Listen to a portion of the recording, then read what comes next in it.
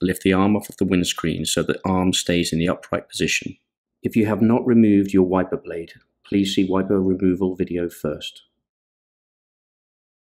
Remove the PT3 connector and new wiper blade from the packaging. You will need to remove the pre-installed connector from the new blade by turning 180 degrees and press it down. Slide to open the connector cover forward.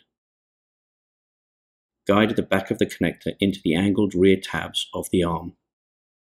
Press the connector and arm together and then slide the connector cover back to the locking position. Align the slot on the underside of the connector assembly with a rivet pin in the mounting base of the wiper blade. Snap the connector onto the wiper blade mounting rivet pin. Test to ensure the blade is secure.